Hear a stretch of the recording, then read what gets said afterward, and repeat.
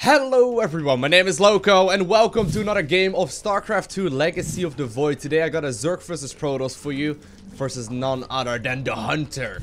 Whoever that is. I don't think I've actually played him before, at least not recently. Zerg versus Protoss is a pretty good matchup actually right now in Legacy of the Void. It's a ton of different options that the Protoss player can go for, but most importantly, which I personally really like, there's actually a whole lot of different options, especially in the mid game, that you can go for if you are a Zerg player. And I've been enjoying the different kinds of mid games quite significantly. Most of the time early game, you do see Zerg players play relatively greedy. And I think I'm gonna do the exact same thing in this one. I'm gonna open up with a triple hatchery before making up the spawning pool. And that's actually totally acceptable as of late.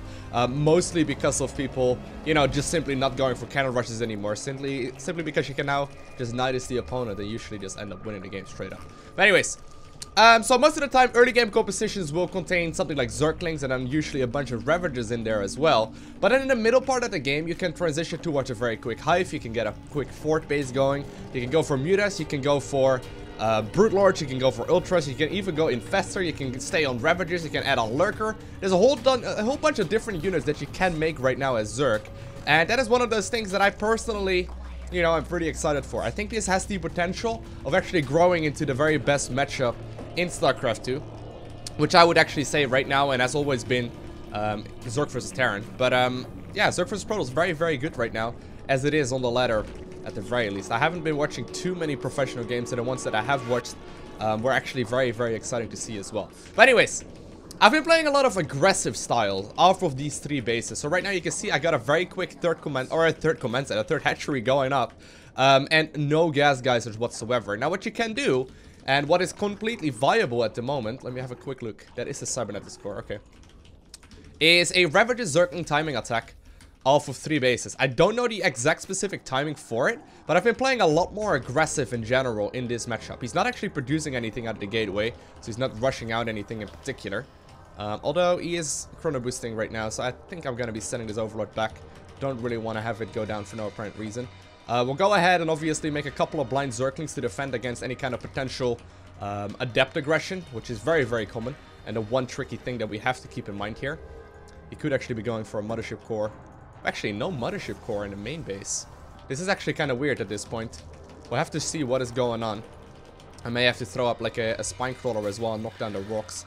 I'll go ahead and do exactly that. But anyways, I'll use one of the Zerglings to start scouting. But anyways, you can go for a lot of aggression off of three bases, simply if you delay the gases.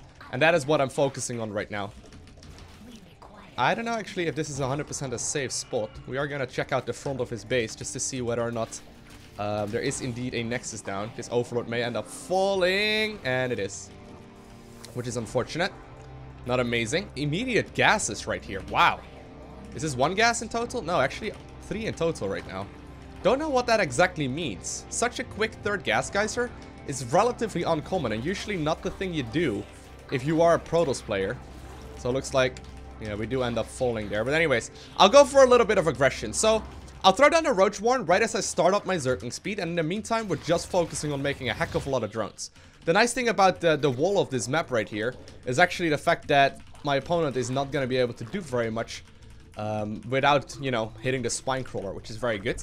We'll get down the Roach Warren here, and I'll make sure to start up the these third gas geyser right now as well. Now, since I don't really have any kind of scouting, I am going to be throwing up a blind spore crawler, and I think I'm going to do the same over here too, just because I don't want to randomly fall to a whole bunch of, you know, oracles, for example, swooping in, which is a very, very popular unit right now as of late. We're gonna delay the lair though. I'm gonna start making a couple overlords here. The idea is that I start making a whole bunch of Ravagers, about 8 or so in total, and see how much damage I can do if I reinforce them with a lot of Zerglings. So that's exactly what we're gonna be focusing on this game as well.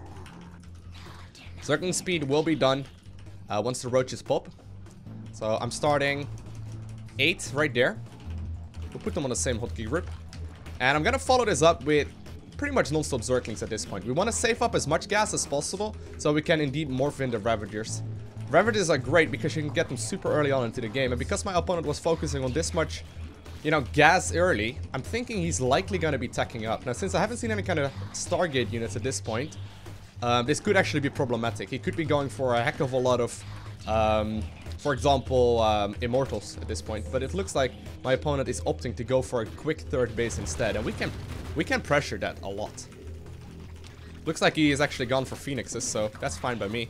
We'll go ahead and push on. I may have to go ahead and transition out of this in a little bit too. But that's fine. This is fine for us. Okay. The Mothership Core is the real culprit at this point. We can actually go ahead and just simply knock down the rocks, I think. Or simply just nuke down the third. Which is indeed building. Just the council on that is already very worthwhile. Trying to see how much damage I can do here. Very good. We'll get a Lair as a follow-up, and just keep on making more Zerglings. We may very well be able to kill the game, or kill the Protoss at this point. Only one more Photon Overcharge available for the time being. He's got a lot of extra units coming in, but if there's no Photon Overcharge, this is quite easy just for me to clean up. Photon Overcharge and Force Fields are the one thing that are annoying. And since he doesn't seem to really have very much of either, this is looking very nice for us. Alright, running more and more units in. We'll go ahead and get a Evo chamber going as well. We'll actually go double Evo since we have a nice advantage. I can go ahead and drone up from here as well, but there's a big chance I'm just simply going to be able to do a heck of a lot more damage if I just simply make more units. And that's exactly what I'm doing. Gonna send a couple of the Zerglings towards the main base. And we're just trying to basically distract them at this point. Now, I think I am gonna follow this up with workers though. I'm gonna start droning up right now again. Just because I don't exactly know what my opponent is doing. But put down the Hydra then here. Get roach speed going and... yeah, we'll just drone up. We'll just drone up. I may be able to kill this base. No, not anymore. I think I'm a little bit too late with that. I probably could have if I tried a little better, to be honest. Definitely could have done more damage there, you know, total, but this is working out just fine. So we are getting melee upgrades, which is okay. And we'll get some extra roaches here as well that will morph into Ravagers once again. Gonna get an Overseer at this point too, just to make sure that we, you know, have detection in case my opponent is being annoying. And we'll go ahead and actually get the Hydralisk upgrade right now as well, which provides both speed and extra range for the Hydralisk. We'll push out once these upgrades finish. So if you look at the main base, we got a whole bunch of stuff coming in. It's gonna be very nice for us. We can do a second timing wave at that point, then likely do crippling amounts of damage to my opponent. Get a couple more workers. Oh, we are losing a couple of... I've been using the word couple a lot in the last couple sentences. No, but just kidding. But we should be able to do a lot of damage to my opponent right when these upgrades all finish up. This is actually a little unfortunate at this point. Kind of annoying. We are gonna need enough anti-air to kill any kind of, you know, Immortals and all that sort of shenanigans as well, but mostly focus on sniping down the Void Race. The Phoenixes are not that big a threat. Alright, adding on some extra Hydras here, and we'll start morphing into Ravagers just to start zoning out my opponent more. Get out some extra Zerglings as well, since we are upgrading those, and I think it's time to get moving. So the rush distance between our bases is very small, which is great for me. Don't die, Queen. We don't want you dying. And we'll get a Lurker Den as a follow-up too. Lurker Den obviously extremely good, especially once you get Lurkers out, which you may have guessed.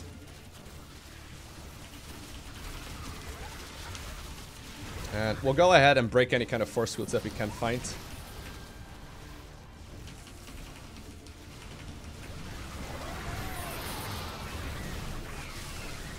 Okay. Well, these force fields are still being extremely annoying. Here we go. That's better. Alright. Let's nuke down this turret. Very good. Once Lurkers come into play, my opponent is not gonna have a great day. We keep making his army small. That's really where we shine. Although this unit could really become an issue. Alright, nuking it down as soon as we can. Gonna split up my army just in advance here, just in case my opponent is gonna be annoying. And we'll make more Zerglings as well. The Zerglings are upgraded, keep that in mind. He's actually holding on just fine so far. It's not like we're overwhelming him, really. Protoss is very resilient still in Legacy of the Void as well. Like, they don't just go down randomly. Okay. That's the lurker den done.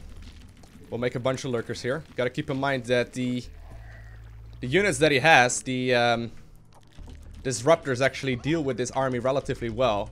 I want to make sure I make a lot of Zerglings at this point. And we may have to get like a Spire as a follow-up too.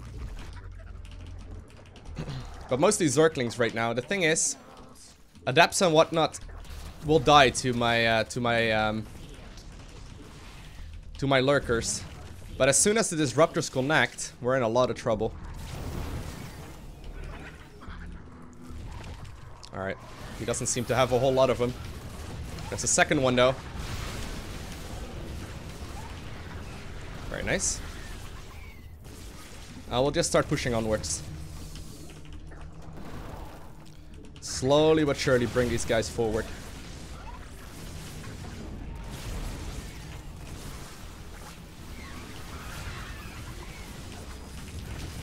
And this is it. Nice. We're zoning him out very aggressively right now with the lurkers. Got a muta switch incoming as well as soon as we need to. Look at the amount of damage though that these units do. It's kind of insane.